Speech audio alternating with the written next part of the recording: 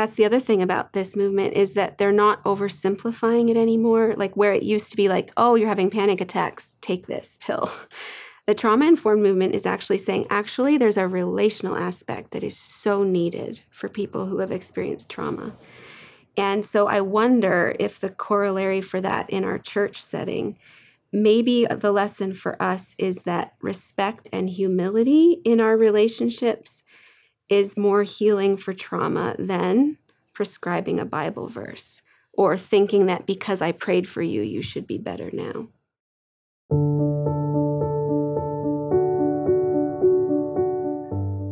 Janelle, thank you for joining us for this episode. We're here to talk about trauma-informed churches. So to begin, how did you become interested in helping churches become trauma-informed? Well, little by little. Again, birthed in my own experience of sitting with people who were clearly, their bodies were under distress in the moment. So sitting with someone who was trying to talk but couldn't. Early on in my coaching experience, I had a client who had a complete freeze response, like in their body. They weren't able to speak. They weren't able to move. And thankfully, I had enough training that I knew what to do to help with that response in the body. So recognizing that it's real, that the brain and the nervous system actually can be so activated by a memory or something from the past that in the present we're not functioning well or barely functioning at all. So first of all, actually encountering what trauma can do to a person's body and to their health. And then also bridging that into the life of the church, realizing how easy it can be to make judgments of that when we don't understand what it is. Like when we see someone who's not able to speak in the way that they would want to, or a very opposite response is a fight response, right?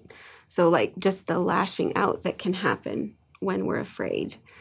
So when I headed into studies to learn better how to support and care for people with the more difficult experiences, I actually didn't have a word for what I was looking for. I knew there was more to learn. And I think that what I found in this idea of being trauma-informed kind of encapsulates the thing that I was seeing a need for in our communities.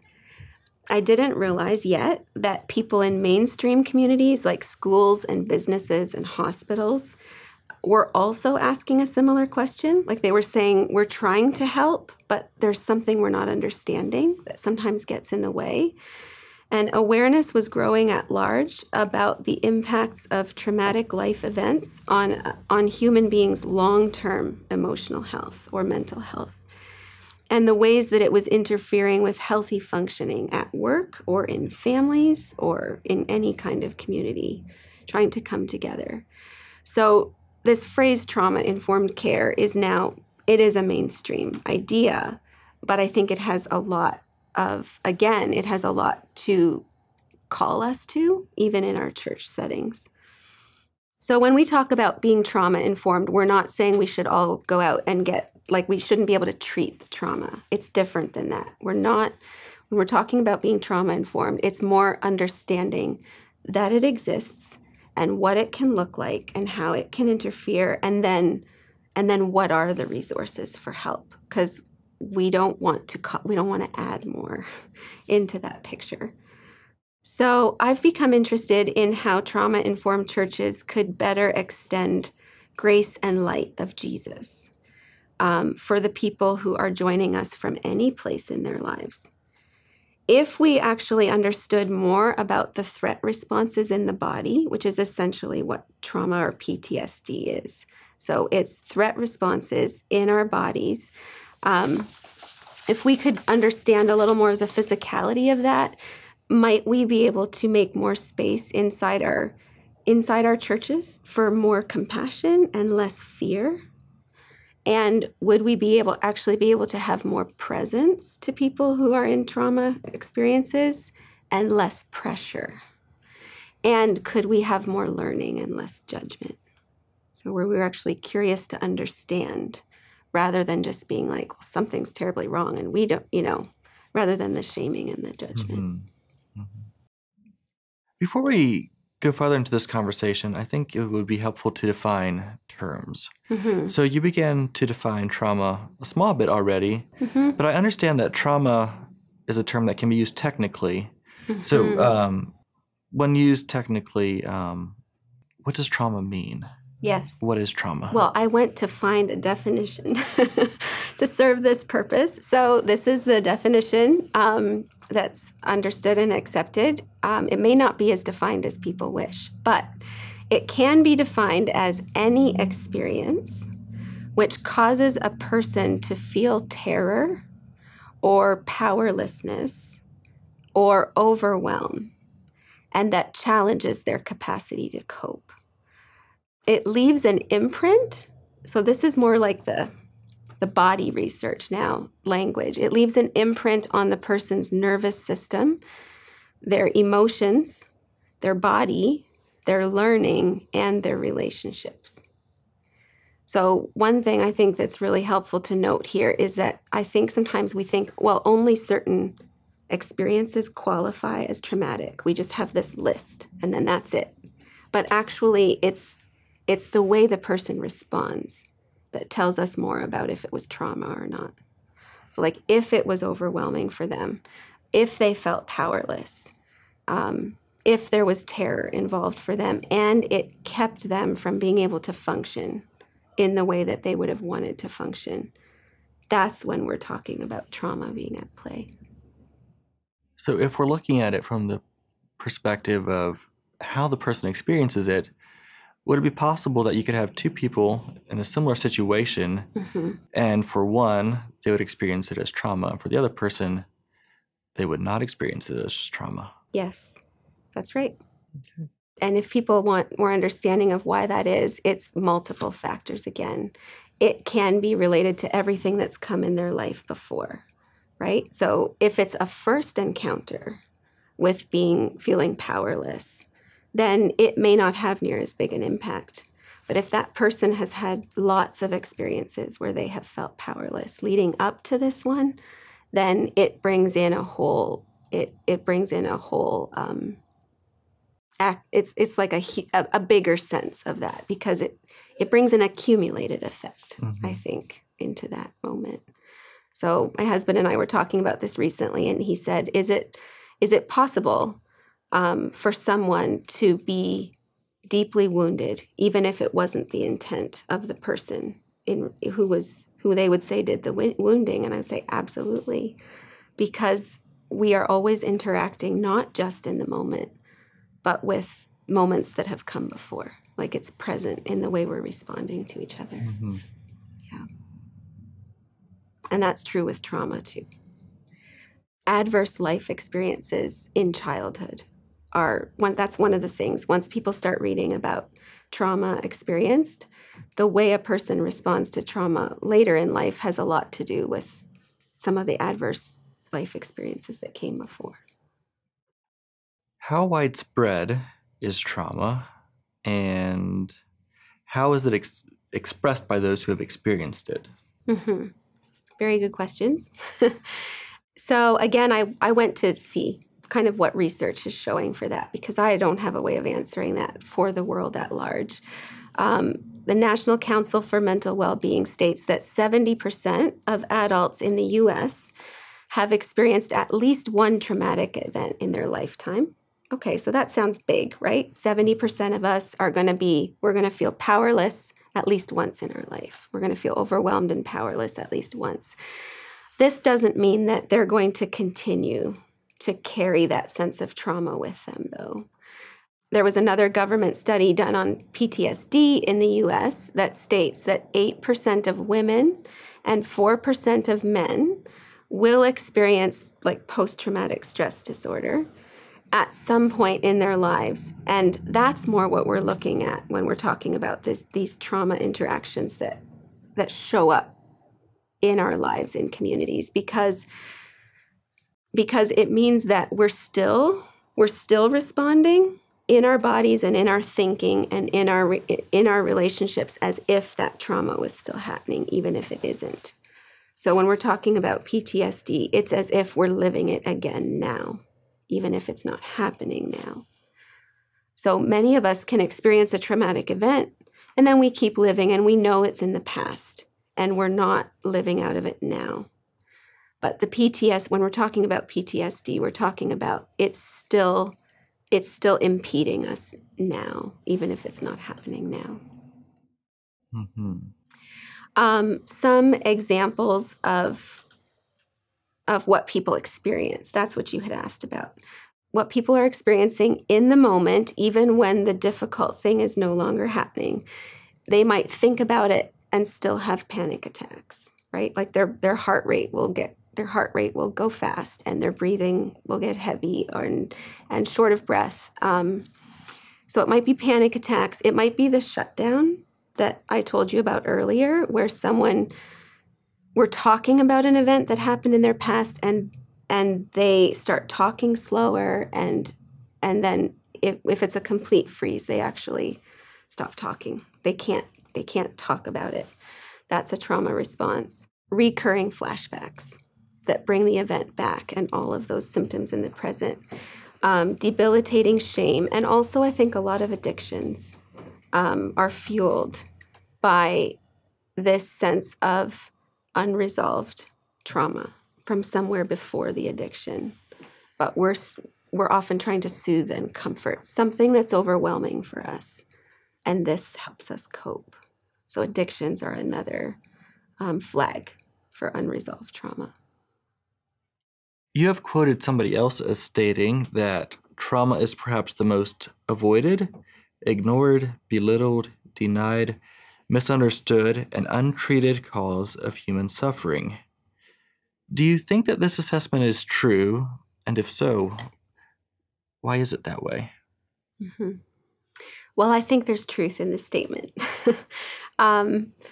Though there are many other ways to suffer too, right? So, of course, my brain is like, well, is it the most? And, there'd be something about that to talk about. But so there are many ways to suffer that are not all that it's not all trauma related when someone is suffering. But I think that other forms of suffering, maybe we understand better or we know how to show up better. Like you think about when someone dies, the community knows about it. The community shows up for it. The community contributes food and contributes care. And there's these understood ways of marking that. But usually the things that are in the realm of trauma experiences, those are not things that we easily share with other people, partly because it can be triggering for us to talk about it, right? If someone is experiencing abuse, they don't want to talk about that everywhere. Or if they have experienced it, there isn't a way for community to gather around and mark it. And that's why I think it is often that's why I would say untreated and ignored and avoided, right? We don't know how to mark things that cause this level of trauma for people. So trauma is less understood and it is less supported.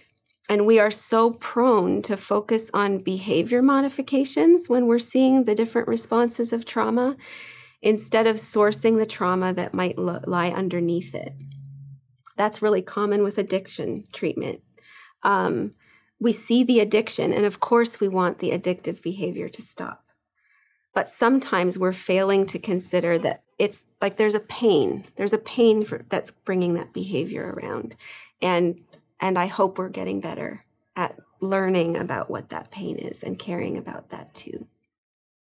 But there are other reasons, I think, too, that we might tend to ignore or avoid or belittle and misunderstand trauma.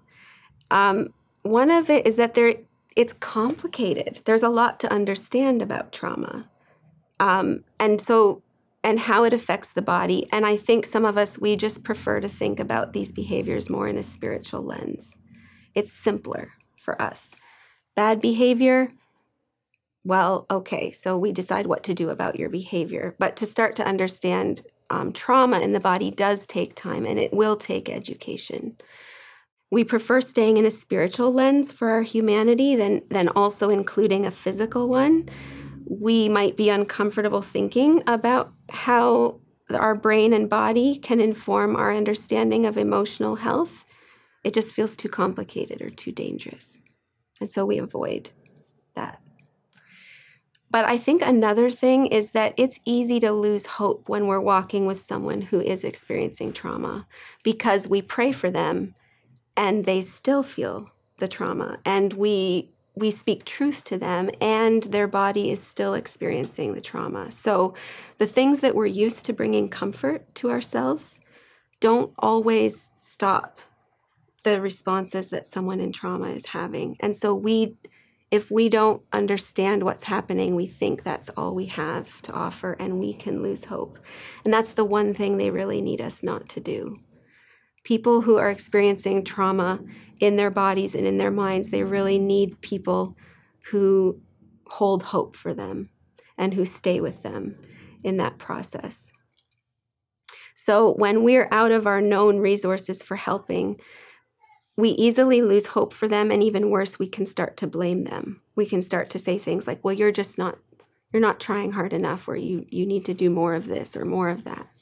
And then that is re-traumatizing for that person because it's added shame. So yes, I think we do avoid, and we do ignore, and we do belittle, and we do misunderstand. And sometimes we add suffering. Shouldn't be this way. No, but learning about it helps. That's what this is. That's why I come back to. I think if we understood it more, we would live better.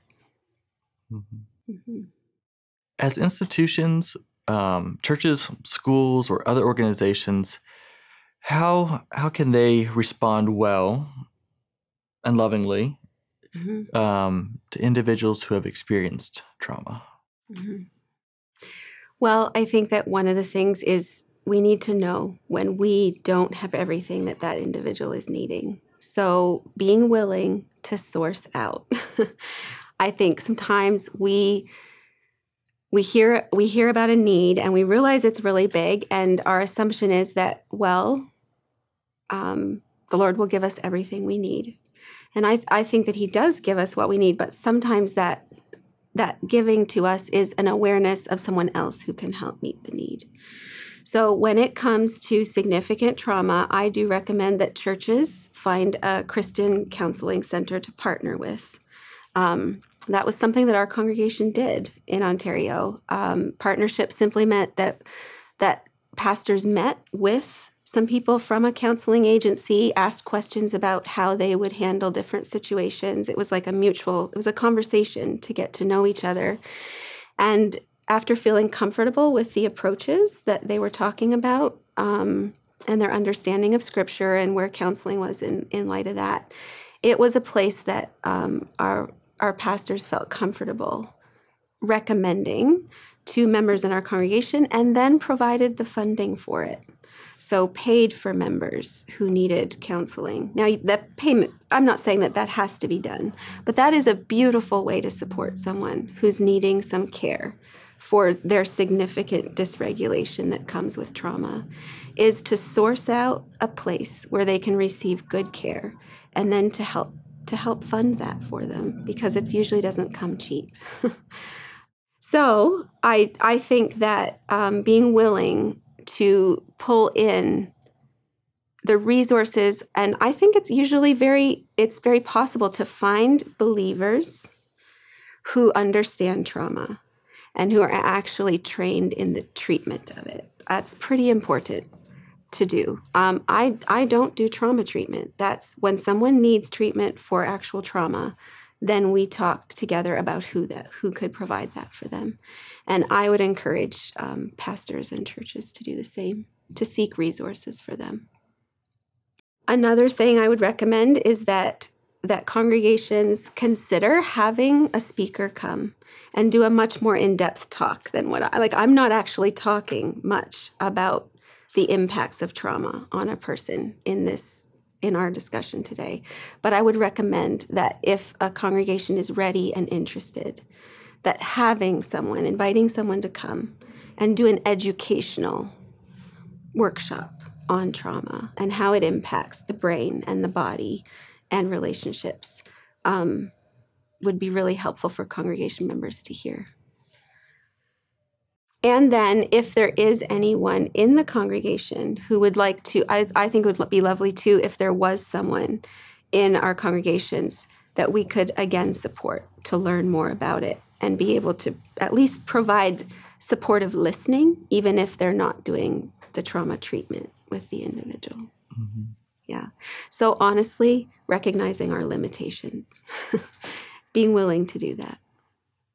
I think that's an act of love in this. And how would you answer the question for individuals? Like I asked what institutions, churches, or otherwise can do.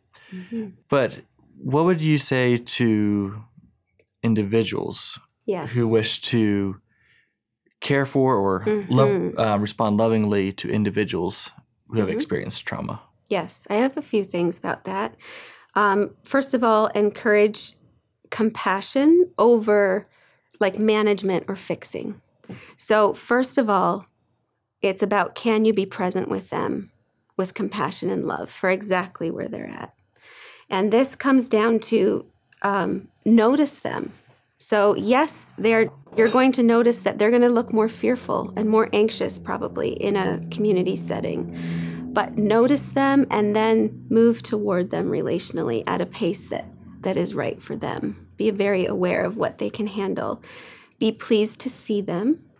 Make eye contact with them. Express interest in their lives. Not in the trauma, actually, at all, but just in this moment. Be with them in this moment in a way that is safe for them. Being concerned about them when they're not there, like checking in with them, maybe calling them from time to time during the week. If there's something that they're celebrating, celebrate with them. Showing up in ways that help them know that they are safe here and now. Because remember, trauma leaves them with a sense of not being safe here and now. So we do what we can in relationship to provide a sense of safety. And let them take the lead in talking about their difficulties. It's not good to pressure someone. When the body is already kind of in a threat response, pressure just exacerbates that threat response. So instead, stay close, be ready to listen to their story in their words, but be aware that talking about their experiences at a time when they don't feel safe is actually re-traumatizing for them. And that's the other thing to be very aware of here. Traumatized people will struggle to trust everyone, and they will struggle to accept love and care from people. But as we try and work out how to care for them, they'll be really grateful that we took the time to understand and to stay close by. So the other thing is to know that re-traumatization is very possible.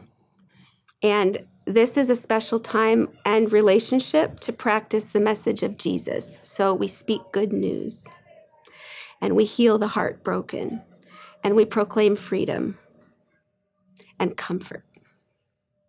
And from Galatians 6, we come alongside in a spirit of meekness. And I have to share this because the word in Galatians 6, to restore in a spirit of meekness, the word restore is the same Greek word that's used when Jesus talks about his disciples mending nets. Interesting. So when I look at that now, I always think about, I see it as mend each other in a spirit of meekness. And net mending is not just one kind of knot. It was actually a very intricate business. I read that it was like hundreds of knots, hundreds of different kinds of knots that go into truly mending.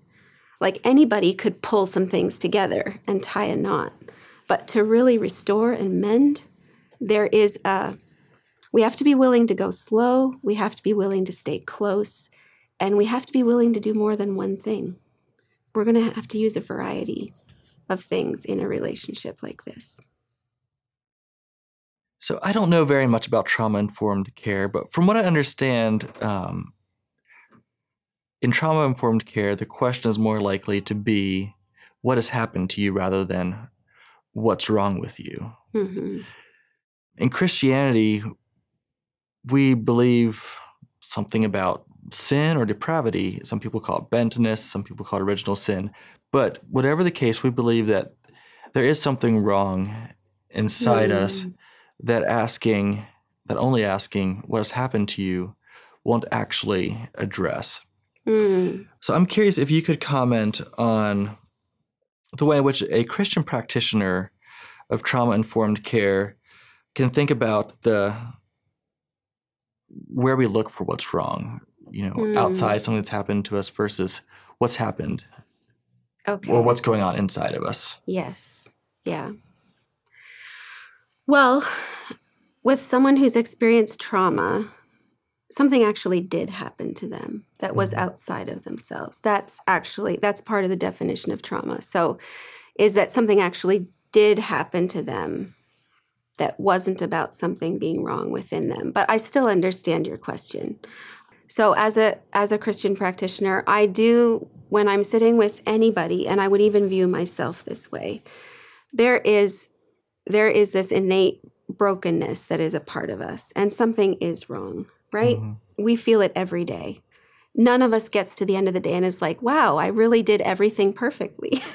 Like we have these regrets and these things that we can feel are wrong inside of us. But I think about it always in healing work.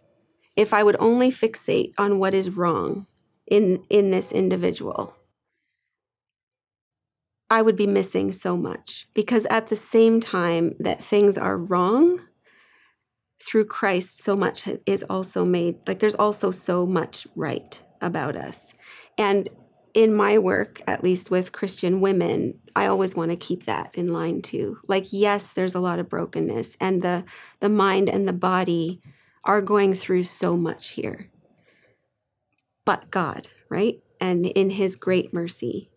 So it's always the two hands open. Yes, I want to be able to see where we are doing wrong and where we are causing harm and where we are not living out of Christ, but always also alongside of it, what is possible with him? What is still right? What is still actually very functionally good and right here? There is a trauma-informed movement, from what I understand, that's still somewhat new. I think, from what I understand, trauma-informed care was first articulated in 2001, so about 23 years past that. So I'm curious, do you see it as a necessary corrective, or what does this movement, being a mainstream movement, have to offer to Christians? And are there any cautions that you would offer with it? Sure. I did some reflecting on this. The principles in the mainstream movement I think they're important for Christians in that it's almost a mirror in some ways for who Christ wants us to be ideally. Maybe the difference is that in the mainstream movement, they would see it as sort of something they can learn and do all by themselves. And as Christians, we think about how it is Christ and his Spirit in us that enables us to do this kind of care. But it's still good, I think, for us to hear what the trauma-informed movement is saying and kind of say, well, how are we doing with that then? It aligns with our teachings, and are we actually doing it in our churches? So here's what they're calling for. Helping people to feel physically and psychologically safe. So is that happening in our churches? When people come to us, are we helping them to know that here they are going to receive respect and care, and we're going to view them the way Christ would view them? To me, that's the essence of helping people feel psychologically safe.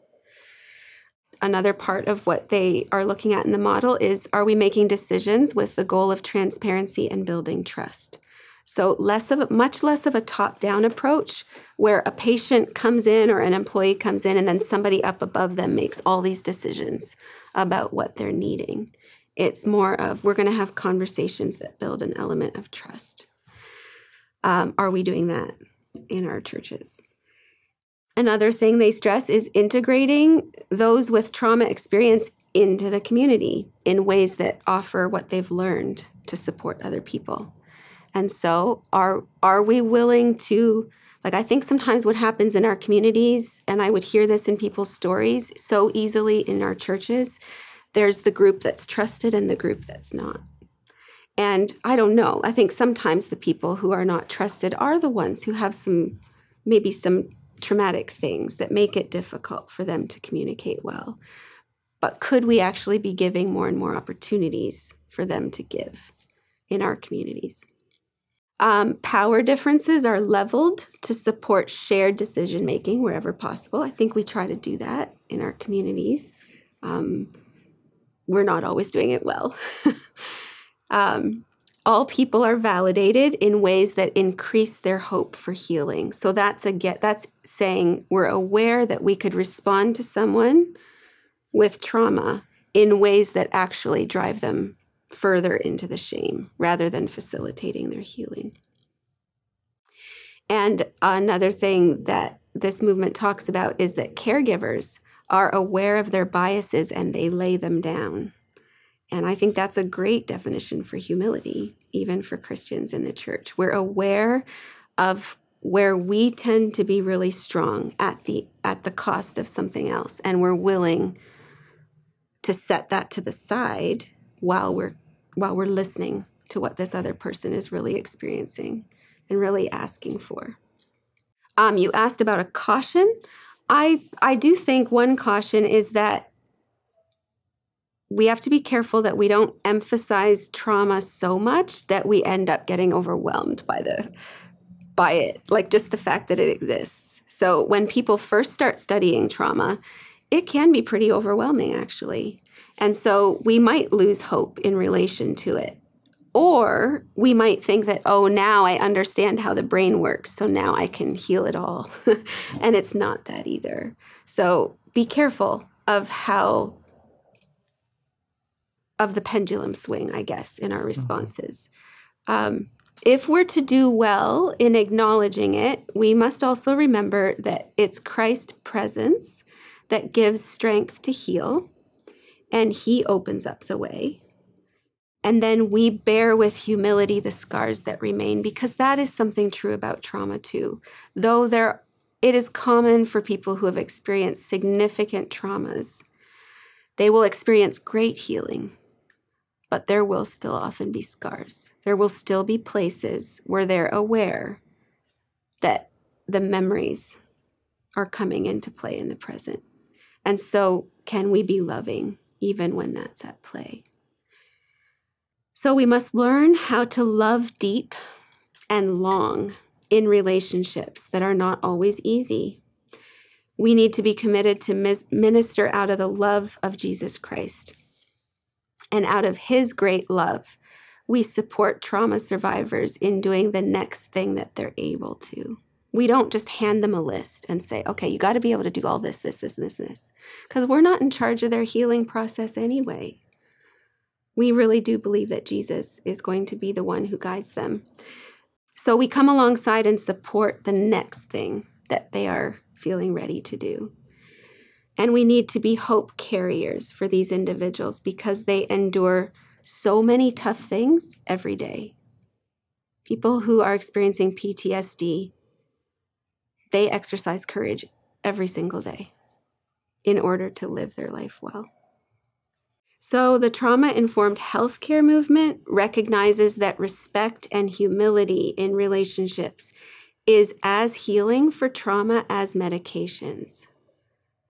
That's the other thing about this movement is that they're not oversimplifying it anymore, like where it used to be like, oh, you're having panic attacks, take this pill.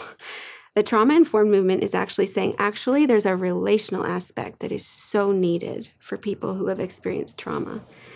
And so I wonder if the corollary for that in our church setting, maybe the lesson for us is that respect and humility in our relationships is more healing for trauma than prescribing a Bible verse or thinking that because I prayed for you, you should be better now. Because we do our own kinds of religious prescribing sometimes. And I think it would be good for us to know that walking alongside relationally with respect and humility will go a long way for the healing process in trauma. That sounds to me like wisdom. Thank you for what you've shared here in this episode. Thank you for talking with us about trauma and how our churches can be more trauma-informed. If we're willing to learn, there's much to be learned. Definitely. Mm-hmm. Thank you for watching this episode of Anabaptist Perspectives. This is the second episode that we have recorded with Janelle Glick. You can find the link to her first episode with us about peace in relationships below. For the complete library of blog posts and episodes that we have published, visit anabaptistperspectives.org.